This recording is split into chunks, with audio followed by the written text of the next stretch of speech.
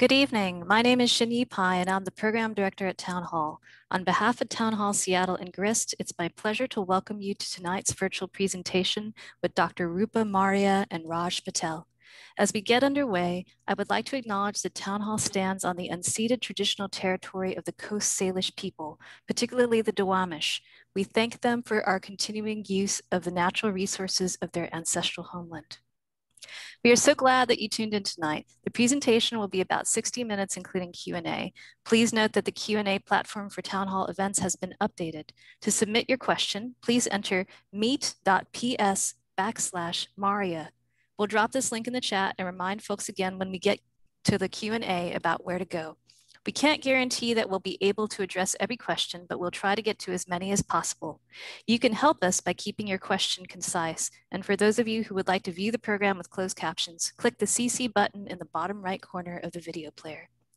Town Hall's work is made possible through the support of audience members like you, along with sponsors of our science series, Microsoft, the Norcliffe Foundation, the Neshholm Family Foundation, Caffin Foundation, and Wyncote Foundation Northwest.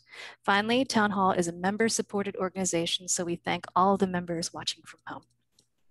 If you share in Town Hall's vision for a robust community engaged in the arts, science, and culture where everyone has a voice, please consider donating or becoming a member.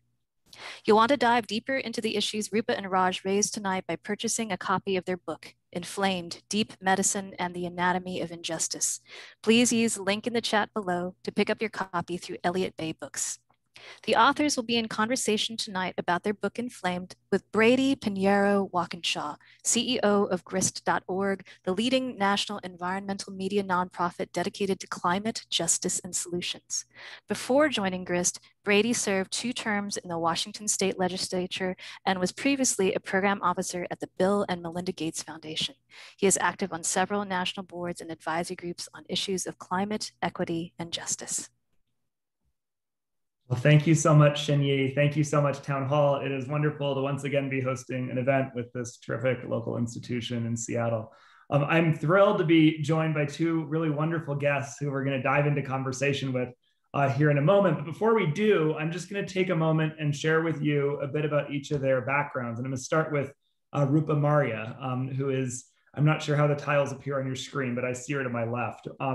Rupa is a physician, activist, artist, and a writer who's an associate professor of medicine at the University of California, San Francisco.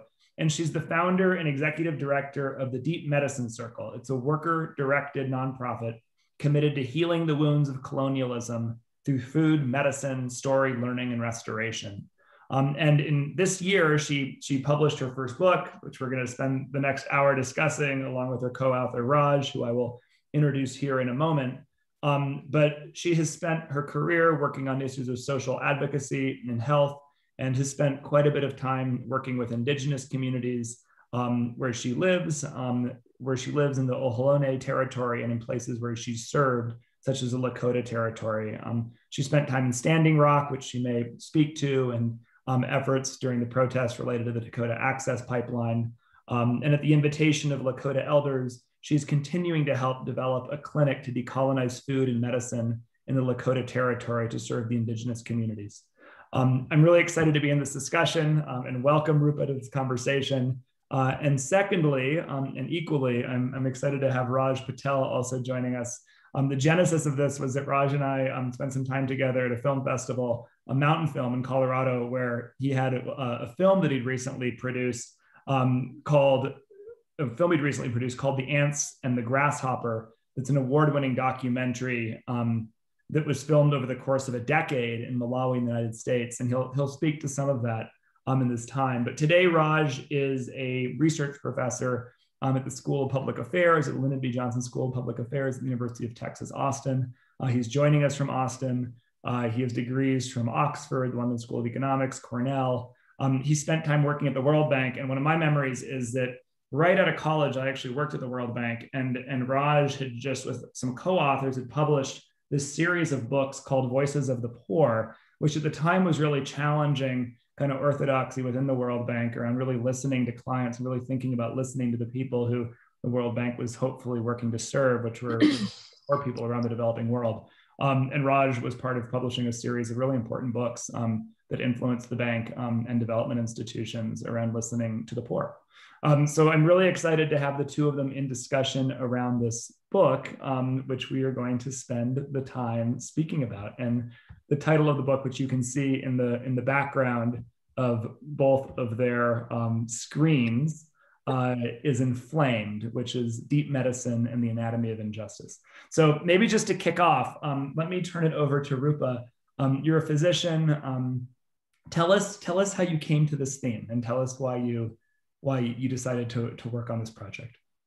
Yes, well, it's hard not to notice how people are getting sick. And I work as a hospital medicine doctor, and I often think of hospital medicine as having, a privileged access into looking at the bleeding edge of society, who's getting hurt and how they're getting hurt and what they're getting hurt by, why people are getting sick. You see everybody in the hospital. It's the great democracy of illness. But although it's not so democratic, because you'll see people disproportionately impacted by these sicknesses.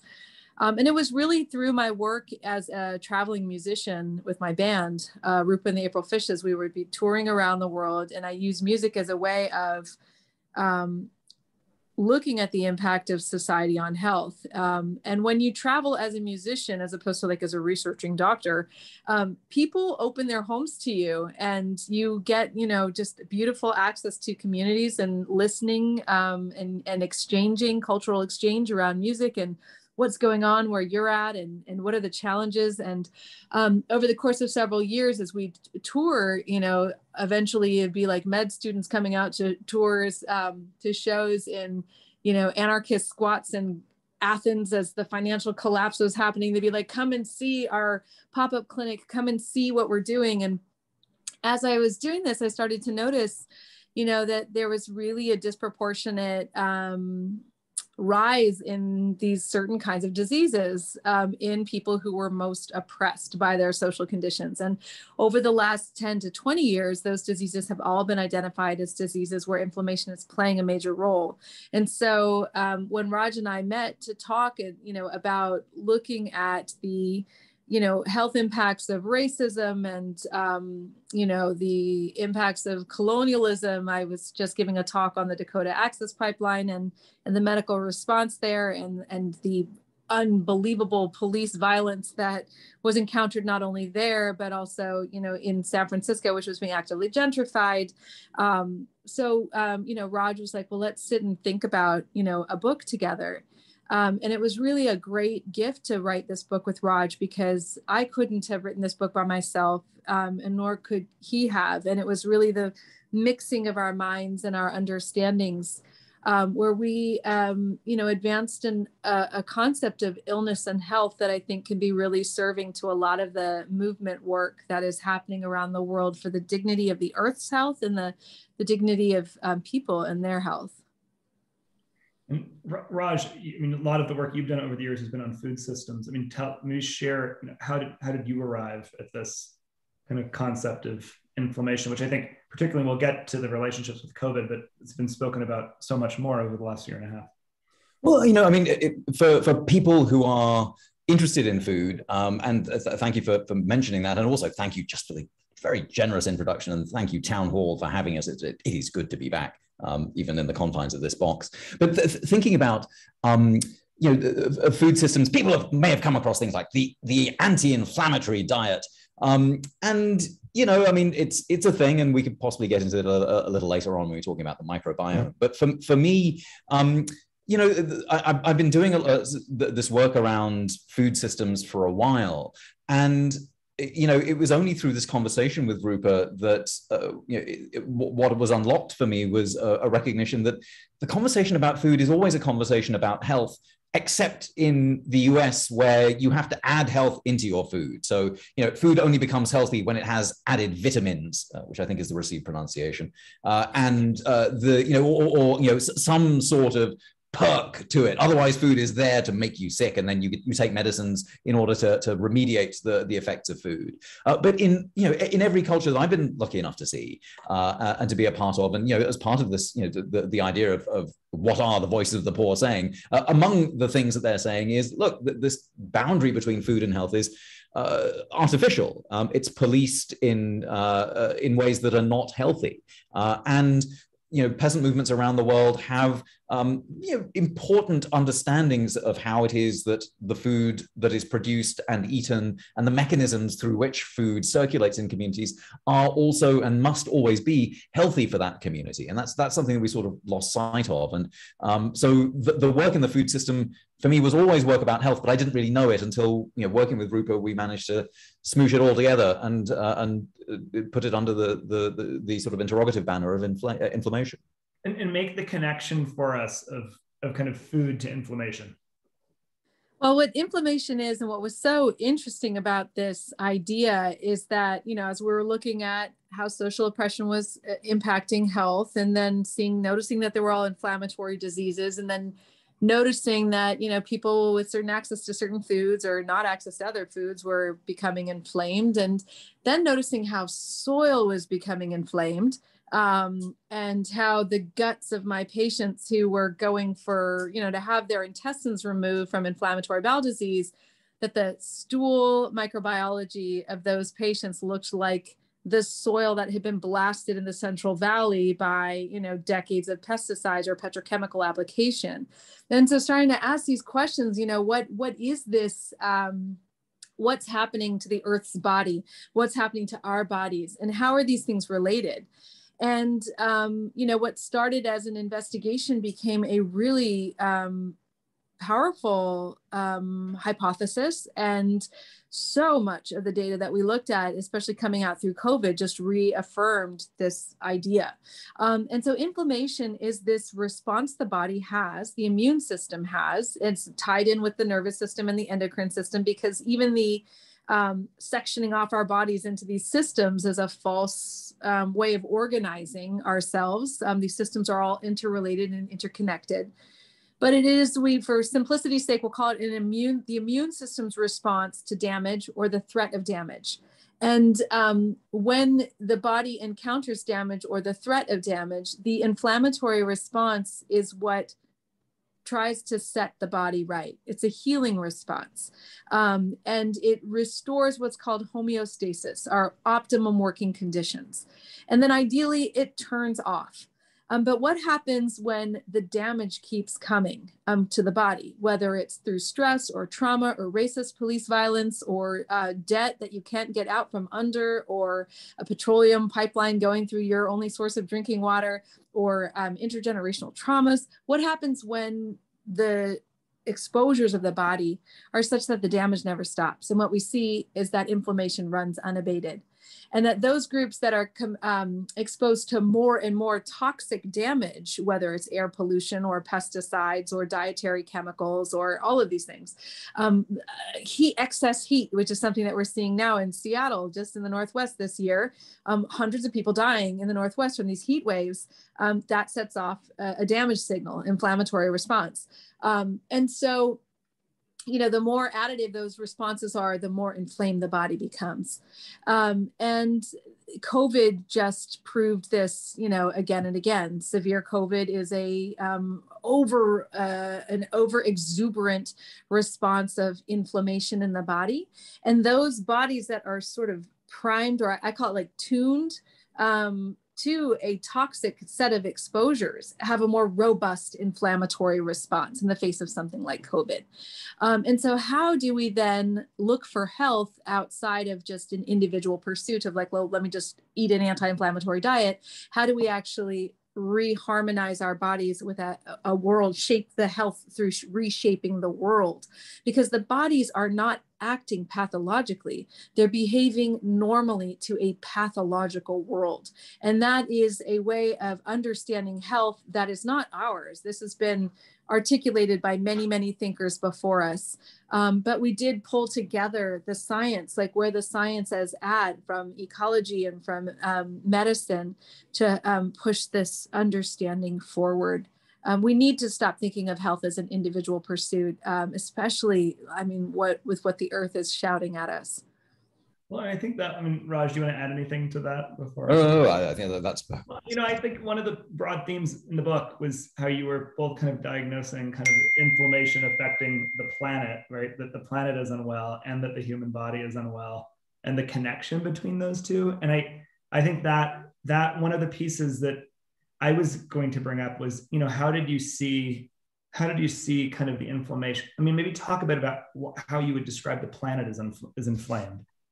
Well, I mean, you know, it's you know, one only has to open the window in Seattle to get a whiff of that, right? I mean, you know, we are living amid these world-changing wildfires, you know, and where the northern tip of Greenland now had rain for the first time in recorded history, where, you know, we are seeing these epic wildfires, not just in the United States, but through Siberia, through recently, you know, through Europe, and you know, the way in which our, you know, the surface of the planet has been rendered you know, ready to combust through centuries of combustion.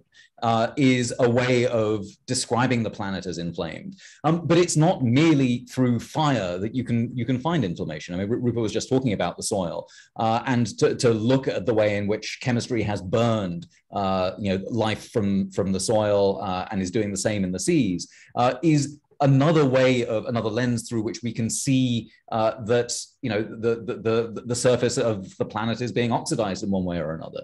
Now that's you know, that's just one facet of you know, of the way that climate change is happening. But climate change isn't just weather.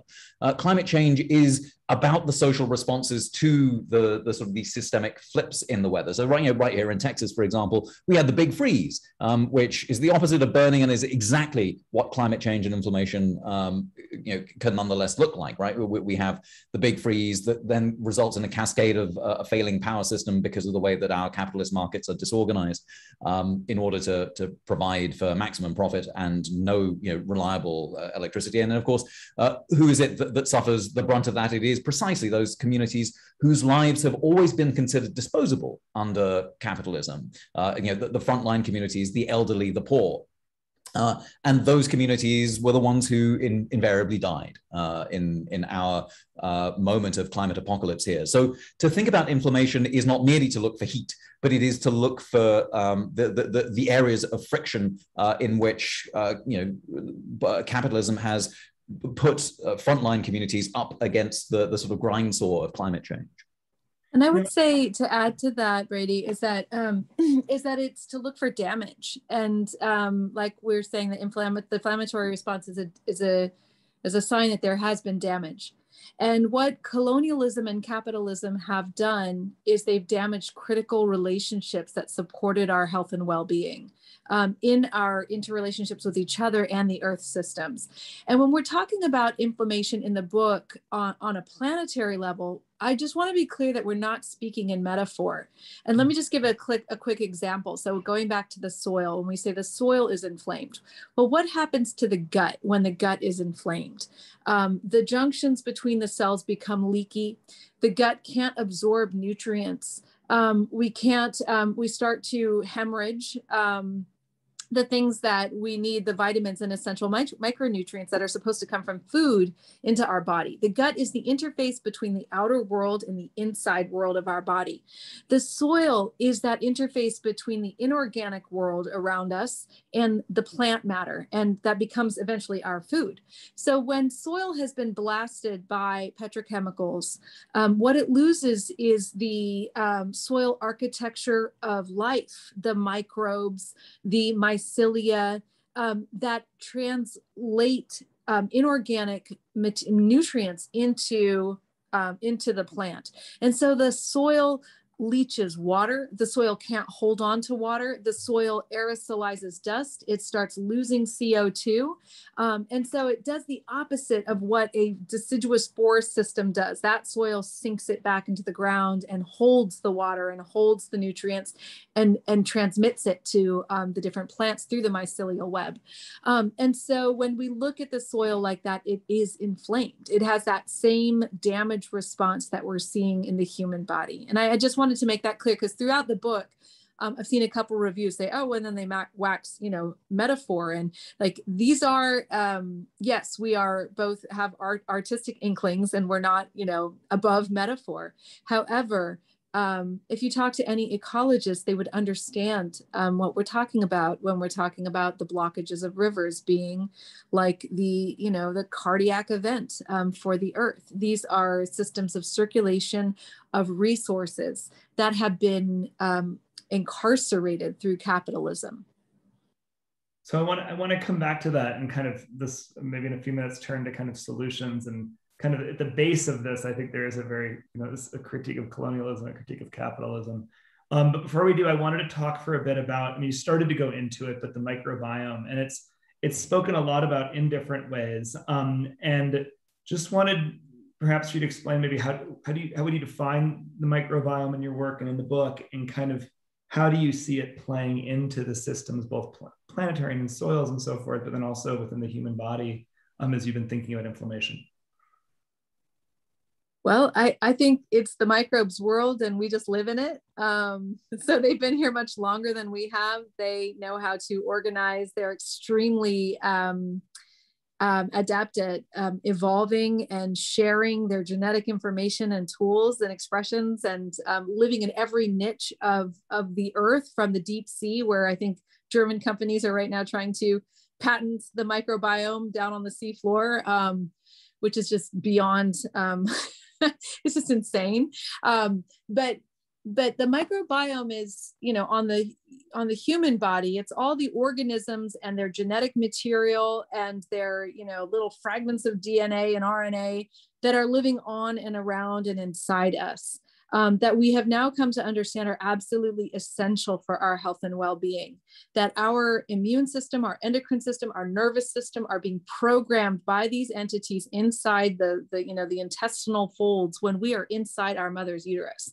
They used to think the uterus was a sterile place. They used to think the whole body had these sterile places, but in fact, we know now that every organ system has its own microbiome, and that those organisms are in relationship with us, whether we know that they're there or not. And so what we talk about in the book is how vital these relationships are for us, and our denuded microbiome. So the most denuded, like felled forest, if you think of the microbiome as a healthy forest, belongs to US urban dwellers. So people in the United States have the least biodiverse gut microbiome on planet Earth. And the gut microbiome, we now know, a robust and biodiverse one, is necessary for combating inflammation in our bodies. It's also necessary for proper brain development, proper endocrine development. And without that, we really don't stand a chance against inflammatory disease. And so it's an interesting question for us that we bring up in the book, is like, what is the individual if ourselves are so dependent on millions of organisms to even be healthy, to even have a chance at health? And so, I feel like microbiome science is showing us how we need to conceptualize our health as ecologists, even as physicians. And we don't do this well at all in medicine, where we focus on individuals. And when we focus on individuals, when these are systems level failures, we're almost, blaming the victim for why they're sick. And that is something that we take to task in the book. Raj, do you have other things to add about the microbiome? I certainly don't think that the capitalist approach is the way to go. I mean, it's just super interesting that, what we're trying to recreate by, adding to our microbiome is, these ancestral organisms, like we're trying to create sort of Jurassic Park in our stomachs. In our stomachs, the ancient the microbes run free, but of course, they die as soon as they interact with the rest of the planet that is out to kill them.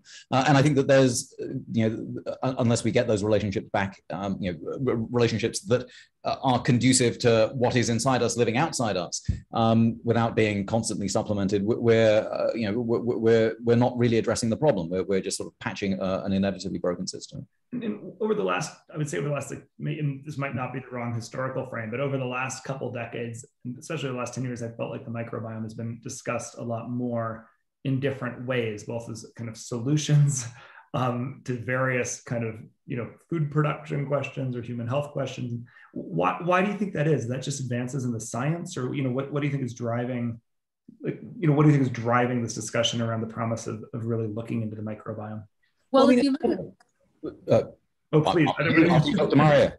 Sorry. No, well, if you look at people who have not been colonized, so look at the indigenous people in the Amazon, the Yanomami, they have hardly any incidence of inflammatory disease. They don't have cancer. They don't have diabetes. They don't have cardiovascular disease like we have. They die mostly of pneumonia as they grow older. They don't use antibiotics. They don't have exposures to these things. They have a biofilm on their skin that protects them from skin cancer and from sunburning. They never sunburn. They never ever sunburn because those microbes on their skin are protecting them. And one shower and that biofilm is gone. And not just a shower, but a shower with soap. And so I think that we see that these organisms are really powerful. And the problem with medicine and science is that we really go for a pharmaceutical approach. Like, oh, okay, well, if these microbes are healthy and these people have healthy microbes, let's just, grab some from their feces and, make a pill, and everyone can have this rewilding of the gut, which we saw this article in the New York Times. But in fact, that's an erroneous thought, because the Yanomami gut is that way because of how they live, because of a system of relationships. And that microbiome is a reflection of those relationships.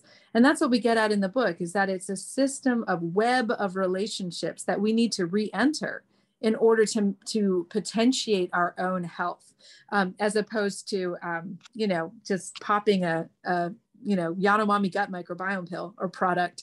And so the solutions that capitalism will offer are always going to put away or just hold off at bay any promise of real health for as many people as possible. And so that's what we're hoping to, sidestep and go more to where, people can all be healthy. And in the end game of popping someone else's poop in order to rewild your gut is sort of the logical outcome of, as you say, the advance of both inquiries into what's going on in our microbiome, and a deeper understanding that we are not just individuals, but we are sort of holobionts is the technical term. Human beings are not just human beings, but all these other more than human things that are on and in us. But it's also a response to the fact that since the 1970s, we've been our dietary diseases have been killing us. And US life expectancy has been falling since 2014. But even before that, looking through the 70s, 80s, and 90s, we saw these precipitous rises in things like type 2 diabetes and heart disease, cardiovascular disease, and certain kinds of cancers that were associated with diet. And all of a sudden, you see at the same time the rise of a wellness industry that's going to juice you back to health. You can understand these vendors of of goop as the sort of capitalist corollary of an understanding that there's something wrong and it is broken and it needs to be fixed. But since we can't think our way back into wholesome relationships with the rest of the planet, all we can do is administer tinctures of various kinds of strange elixirs to make us feel better. But it is both, to answer your question, Brady, about the origins of this, a sort of clarify for the audience, say a bit more what you mean there. So you're talking about actually therapeutic companies that are actually developing therapeutics for the microbiome. I mean, it's both the rise of therapeutics that are offering to supplement our microbiome with things like fecal transplants, which is a thing. And in some cases, you know, for the treatment of things like C. diff, it is a legit treatment. But it's a treatment that doesn't address why C. diff is running riot, why our internal microbiomes are so dysfunctional in the first place. And for that sort of deeper analysis of why it is that our guts have gone awry, there's no amount of either, you know, sort of just popping poop pills, or, you know, again, the rise of certain kinds of health adjacent industries that are offering certain kinds of wellness treatments as a way of abating inflammatory disease, but never actually addressing the systemic and societal reasons why those inflammatory diseases exist in the first place. So that's, and sorry to be cryptic about that, but thank you for bringing that point to the surface, Brady. You know, really since the 1970s, while our diet, you know, while our chemical industry and our diets have broken our bodies, our responses to them have always been along this sort of narrow consumer focused approach, rather than being allowed to take the step back and ask these bigger systemic questions about what might change. So I want to get to the, go ahead. Right. No, same with the climate industry, Raj. Just to piggyback onto that, it's like we talk about going green with our electric vehicles. We don't talk about, you know, how the indigenous led pipeline resistance has cut greenhouse gases from the US and Canada by 25%. So if we're really serious about this, we would all be getting out and joining the grandmothers on the front line, stopping line 3. And that, you know, it's important to understand that these things that are given to us as solutions are not really getting at the deep medicine, which is the structural change that will allow us all to be, you know, living on a planet that's not inflamed. So I want to get to that structural change that you talk about, which is, you know, how you connect back to solving why our guts have gone awry. But before going there, I just wanted to talk for a moment about these connections that you have brought up and talked about around the connections between the pandemic and climate change, and how you have seen those from the perspective you've brought around inflammation. And just wanted to see if you wrote this book, you both co-authored this book during the pandemic. You know, the climate crisis, there were so many aspects related to the climate crisis that we experienced that coexisted with the pandemic over the past year and a half. And just wanted to see if you wanted to comment a bit on that before we got to more of the structural critiques in the book around colonialism and capitalism. Yeah, well, you know, for me as a frontline doctor who's going back into the hospital on Saturday, going to get my PPE out and head back into the wards, it's, first of all, it's mind-boggling that we don't seem to know how to act in the face of data. So we collect all this data around, you know, climate change, the temperatures, and we don't really do much with it. Same with our health response here in California. We're learning that it's healthcare executive lobbyists who are determining our public policy, not the nurses and doctors on the front line who are taking care of patients, or patients themselves who, you know, want to make sure their healthcare workers are vaccinated and they're going to be safe when they're in the hospital. We didn't get testing at my hospital as mandatory twice a week testing, which we've been asking for since the beginning, when the NFL was getting tested. And we know that, you know, healthcare workers were spreading it in the hospital. And so these kinds of things, you know, the relationship between the pandemic and climate change really show me how systems level derangements require systems level solutions. And those will not be advanced by entities that have an agenda with colonial capitalism, keeping those structures in place. And so where will they come from? They'll come from the undercommons. They'll come from the people on the ground who are doing the work. They will come from the indigenous grandmothers who are standing in front of line 3 right now. Those are the people who understand the kinds of systemic transformations that we need. And it's a good time to start leading by following their example and thinking about how to build a world where care is centered over any profit motive of any, you know, bright person who wants to fly a, you know, giant penis shaped, you know, rocket to the moon, as the rest of us are just trying to figure out how to get PPE and make sure everyone gets vaccinated on planet Earth so we can get done with and done with this pandemic already. So, it's a good time to put these sociopaths in their place so that we can advance a health agenda for everyone on planet Earth. Provocative. I want to come back to that in a sec. So maybe Raj, if you wanted to comment on that, I was going to, did you have anything you wanted to comment on around the pandemic and climate change? Well, I mean, think about who gets sacrificed in the in the pandemic. Here in Texas, the hotspots were prisons and slaughterhouses.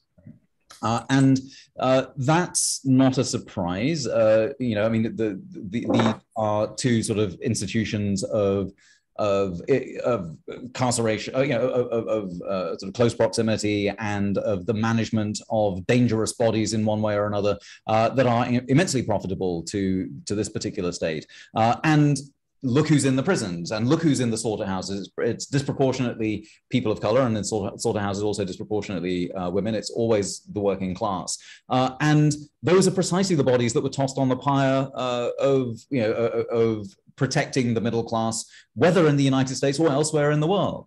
And look again at who it is that's going to be suffering the brunt of climate change. The rule of thumb with climate change is if you had absolutely nothing to do with it, you're first in line.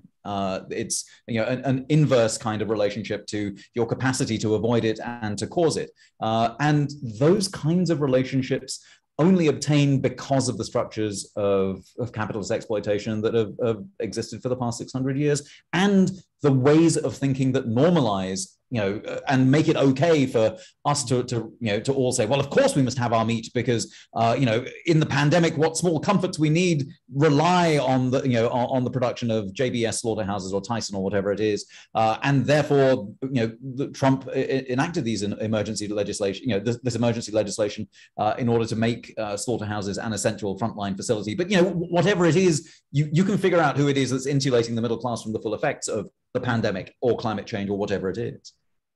So I'm going to intersperse, just wanted to encourage the audience to ask questions. We've had a few great questions coming in. I was just going to turn to a question from the audience here that was around US life expectancy that you were bringing up. And the question was that you mentioned that US life expectancy has been declining in recent years, and that's been more unique to the United States. And the question was really around our political systems that are producing economic inequality, and this kind of question of, do you think inequality kills? And it's that kind of pointed, but how do you see this relationship connecting inequality and inequities in the United States back to inflammation? Well, I mean, inequality has been killing people disproportionately in the United States for ages. I mean, it ought to have been a constant source of shame that, particularly for Black women in the United States, and particularly Black women in particular parts of the United States, their maternal mortality rates were on a par with those of middle-income developing countries. And yet, that was okay because it was them over there. But now we've been seeing these broader trends creeping up from frontline communities to everyone in the working class, and now the middle class, and now it's time to panic. And it's important to remember that the frontline communities that have been addressing these deep health inequities in the United States for decades were warning us all along about the way that the United States bought its comforts at the expense of certain communities. So that's one thing, but it's not just the United States that's seeing these declines. We're seeing them also in the United Kingdom, and for inequality absolutely has a story to tell here. And I know that one of the stories that we tell in the book is around one of Rupa's patients who lived and then died through this inequality. And I don't want to take that story away from you, Rupa. I don't know if now's a good time for it. Yeah, no, I had an amazing patient, Shelia McCarley, who was born and raised in Muscle Shoals, Alabama, drinking out of the toxic, polluted Tennessee River, Tennessee Valley, the watershed. And that watershed has been polluted by, chlorine factories, by 3M with their forever chemicals. And she grew up drinking the groundwater and eating the catfish. And by the time she was 40 and moved to California, She had joint swelling and her hair was falling out in a rash, and they called her lupus, even though there was no signs of lupus. And when she was in the ICU at UCSF for 5 months, she was in and out of the ICU with these bouts of inflammation where she looked like she was infected. We never found any infected organism, but her markers of inflammation were off the chart, and she was behaving like someone with a systemic inflammatory response. So she'd go in and out of the ICU, put on pressors, put on antibiotics, back and forth. And after 5 months, she just, was done. And I met her in the last 2 weeks of her life and met her son, who walked in, gaunt 30-something-year-old white guy from Alabama with, white supremacist tattoos around his eyes. And I just sat with both of them and asked them what their lives were like. Like, what is the community you're living like? And are people dying there? And what are they dying from? And it was an amazing, hour-long conversation with this family, after which the young man came out of the room and collapsed in my arms crying and saying, no one has ever asked us what our lives are like. No one has even bothered.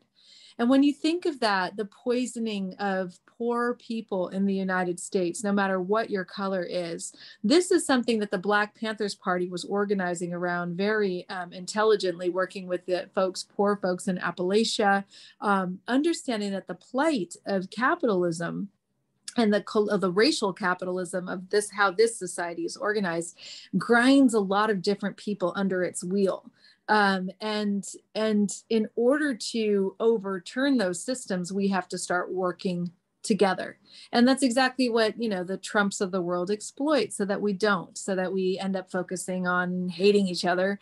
But when this man, collapsed into my arms, heaving and sobbing, I felt like that was the healing of this nation. That was it right there. It's like, okay, how do we see each other?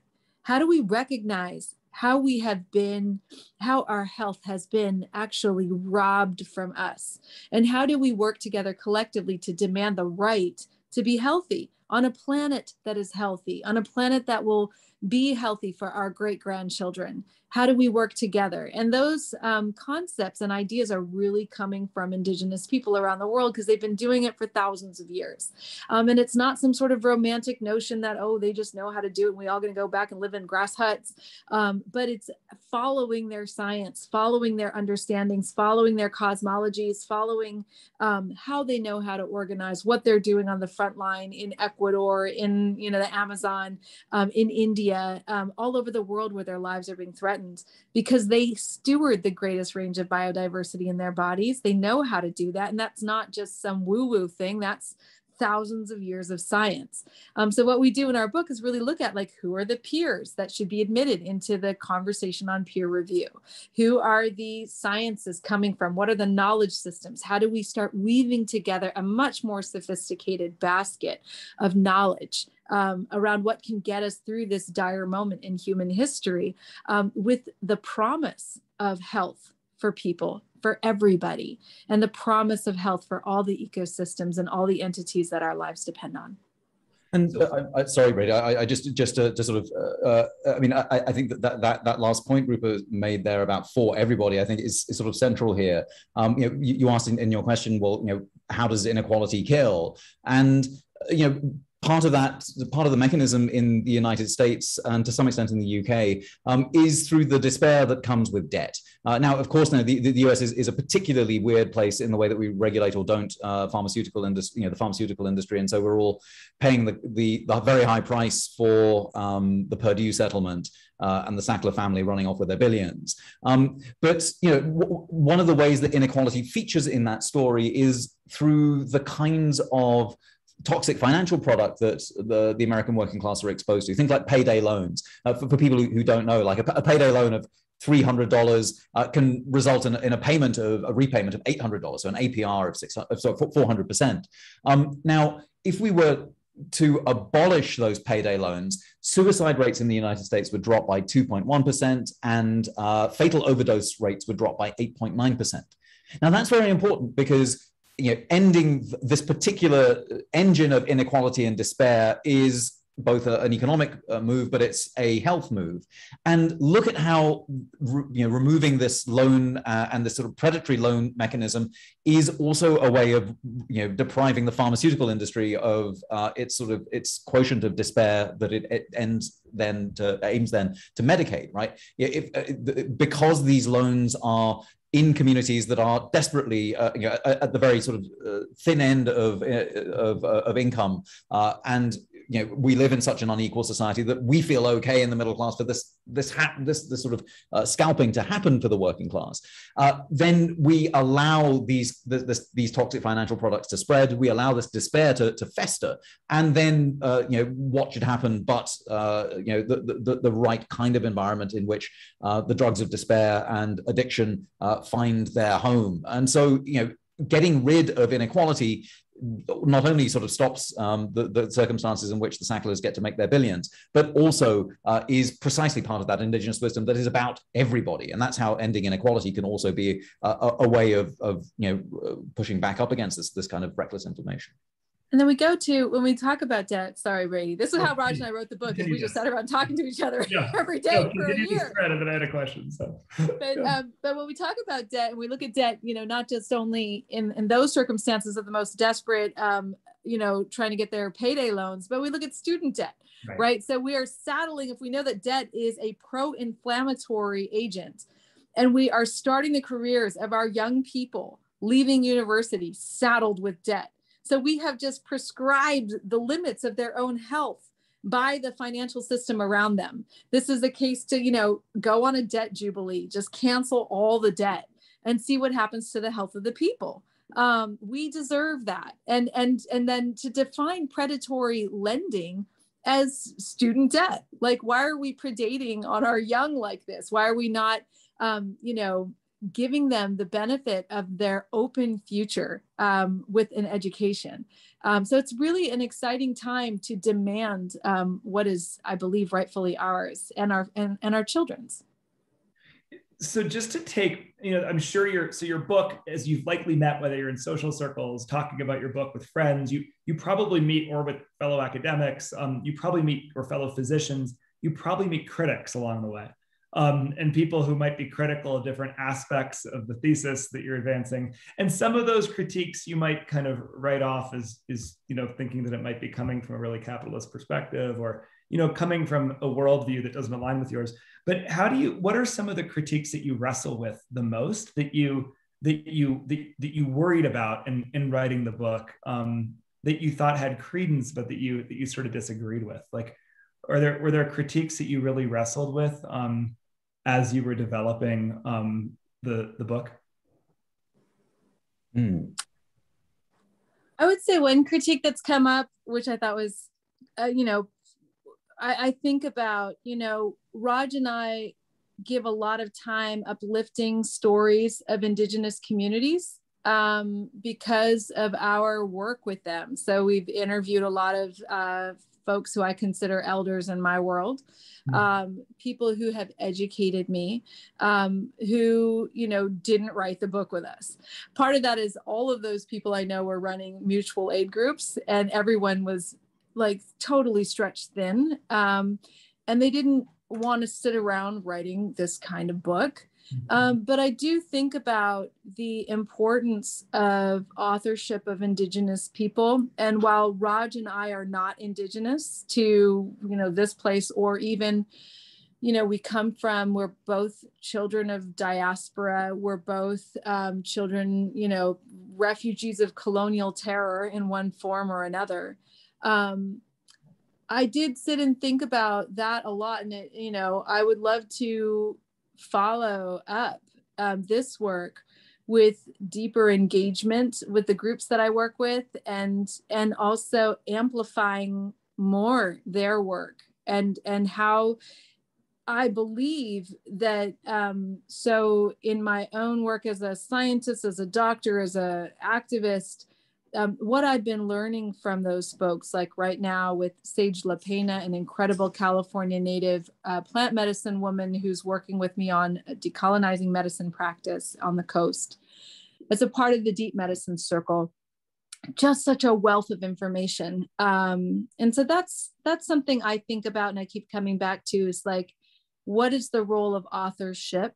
I mean, I hate the word author because it suggests authority. I'm not an authority. I'm a dreamer and a practitioner of deep medicine. I just think about that with this work more. How about you, Raj? Yeah, no, the same thing. I mean, while we were writing this, I was also just finishing off this documentary, Brady, that we met in the course of its screening, and the Ants and the Grasshopper was co-directed by me and Zach Piper, and we had long conversations around how it was that, yes, we co-directed because we've been following this story for 10 years, but in the end it was someone else's story who we were following. What's our relationship to the person who was on screen? And so in the end, of course, what we did was a big step, but not quite enough to say, well, all right, look, it was narrated by her, and the person who did the translating and did the filming and the producing started off as our driver in Malawi, but we worked with them so that they became a above the line, as it's called, a filmmaker. But we recognize that this film is a step towards decolonizing, and so we also as part of our completing grant for the film, also fundraised for other communities who appeared in the film to make their own films and tell their own stories, and do it in a way where we developed a legal toolkit for them to own their own stories in future.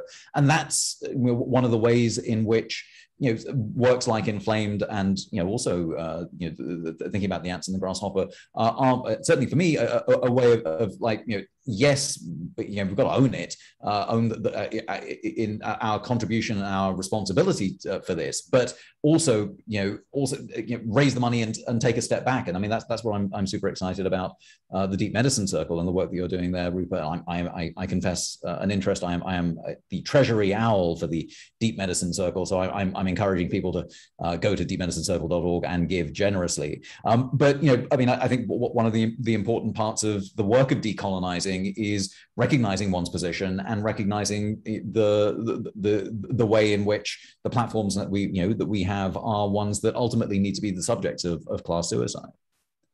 Yeah, please. I was going to encourage any final audience questions as you were going into your response, please. Yeah, and so for me also, thinking critically, and this is something that I do on a daily basis, on what decolonizing means for medical practice, and how much can you really do within the system, and how much do you have to do by building a new world, by building a new thing. And that for me has really come down to, you got to build the new thing. And while I'm there, and I've just got off the phone an hour meeting with 10 young health students with the Do No Harm Coalition that I helped organize, I can see that they're so hungry for something different, and we're still a part of this archaic system. So how do you be in it and not of it? How do you be in it and a fugitive from it? That is probably, I think, what I feel is the most profound question of our book that irritates me all the time, is that fugitivity, and how we simultaneously live our lives and start creating new systems that will cause the old ones to erode because they're just not as awesome as what we're building. So that's a good, in our closing minutes here, we'll see if more questions flow in, but in our closing minutes here, I would love to just hear what you see as the solutions or the path to how we do kind of systemically address inflammation. Is it, and you get into it in your book, but thought it would be great if you could speak some to that. Well, I mean, we're fans of understanding decolonization as sort of radical acts of care, and one of our heroes in the book is the theorist of colonialism, Frantz Fanon, who was also a practicing doctor and a psychiatrist. He tried initially to decolonize the hospital by actually believing his patients, which is a problem in medicine, where so much of it is so much of medicine is about silencing the patient because they don't know what they're suffering. And Fanon was centered patient knowledge about and patient cultural interest in their own healing as the mechanism through which transformation might be achieved. But in the end, he had to walk away from the hospital because, as he put it, the doctor also owns the land. And transforming those relationships of ownership and power are seem very abstract, but they're central to big policy ideas that are already on the agenda, like the Red, Black, and Green New Deal, policy proposals that are about transforming our world into a relationship that's about care and repair, about caring for one another and engaging in fixing what is broken and engaging in radical reparation. I mean, Brady and I are complicit in the World Bank's extraction of resources from the global South. I mean, reparations from the global North to the global South is definitely a part of that idea of care and repair. But the policies of the Green New Deal are very practical insofar as they are global and reparative to actually engage in this sort of decolonization and address inflammation. And I see that in the chat, there was also a question about the allostatic load of systemic racism that are disproportionately impact Black and Indigenous people here. It's in the United States. So that allostatic load, so the additive effect of stress that is compounded in the body by daily acts of discrimination, by systemic racism. Those are part of what we described earlier as the damage that is around the body. And Black folks in the United States experience a lot of that damage, and it does add up in a burden, and it starts from even, when you're a fetus through one's life. And that's not a biological determinism. It doesn't have to be that way. If you dismantle those structures that are causing that allostatic load, you will see a relief in those inflammatory diseases, because you don't see those same diseases in Black Africans where the structure around them doesn't contain that level of toxic racism.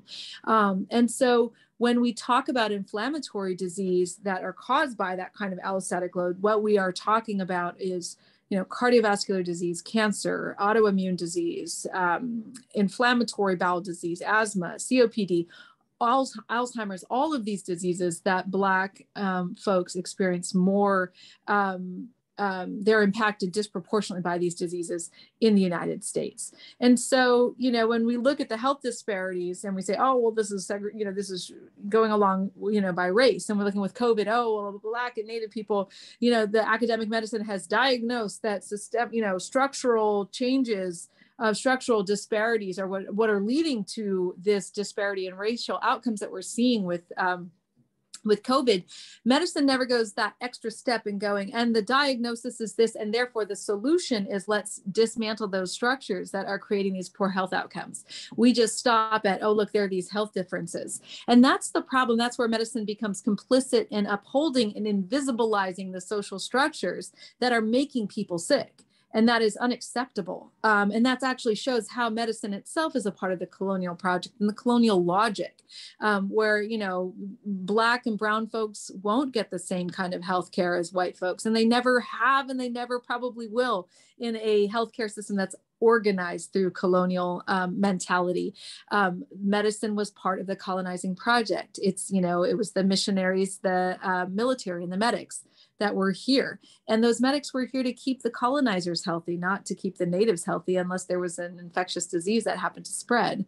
And so we're seeing that same mentality play out today. And we have to recognize the colonial roots of medicine to understand, why is it that Black mothers are dying in the rates that they are, that Black babies survive 3 times more if they have a Black doctor? What's that about? That just speaks to the level of anti-Black racism that is just suffused at every level of medicine, not simply just, oh, people don't have access to care, or they're living in a neighborhood where these things are going to be worse. Yes, yes, yes. And medicine itself is complicit, and we take that to task in our book. So maybe if you could each just close with just 1 minute on a hopeful note about what is giving you, what is buoying you in these times as you're doing this work, and then I will pass it back to our colleague Shen-Yi at Town Hall to offer some closing words. But thank you all for joining us this evening. Thank you. I would say what's buoying me is the students, the medical students who are young, and they are so bright and so literate around the power structures that are making people sick, and they are sick of it. I've just never seen so much outrage at how unfair these health outcome and these disparities are, and such passion and motivation to fix it. And so I feel a lot of hope working with young people and working with Indigenous communities who are teaching me so much about the path to a healthier world. And Rupa, not to keep the spotlight on you, but if you don't mind, there's a great question just came in the chat from a young research scientist that I think is in the spirit of what you were just saying. I don't know if you. What does it say? I can't see it. I'll read the question. So just so grateful that you all came tonight and can't wait to read your book. As a young research scientist trying to contribute to decolonizing science and medicine, what wisdom would you share? Oh gosh, I would say get yourself a circle of other people who are interested in this practice, a learning, unlearning circle, and start meeting up and having these discussions. There's a lot of online circles. I really enjoy meeting together, but this is work that must be done in community. It can't be done alone. Don't think you can fix it by yourself, because you can't. And so get involved in these really deep and rich relationships with people who are doing this work. And it's the most exciting intellectual, artistic, healing work I've ever done. And that's what really gives me hope, is seeing the limitless, I don't have any limits to the imaginings collectively of what we can do to make things better. Raj? I mean, ditto. I mean, the work that's really sort of buoying me up at the moment is the work around agroecology, which is a global movement that involves 8 million farmer groups, not just 8 million farmers, 8 million farmer groups getting together and investigating everything from soil microbiology to how to end patriarchy. And these are all investigated by the same farmer research teams as you're looking at the people who are doing the intercropping are also the people who are tackling patriarchy. And that understanding that the peer review process can and should involve everybody is precisely how to decolonize science, but it's also a message for all of us to transform the world. It's actually incredibly empowering to be a research scientist involved in the work of social change and the laboratory as our planet, as it always has been. But now, what I'm excited about is that there are so many millions of people who are recognizing that we can become scientists together for the good. So thank you, Brady, for bringing us here. And yeah, thank you, Shunyi. And thank you, Town Hall. Thank you both for this great discussion. And thanks to all of you in Seattle for joining us. And Shunyi, back to you. From all of us at Town Hall, thank you for joining us this evening. Remember to pick up a copy of Inflamed from Elliott Bay Books by clicking on the link in the chat. Thank you, Rupa, Raj, and Brady. Have a great evening, everyone.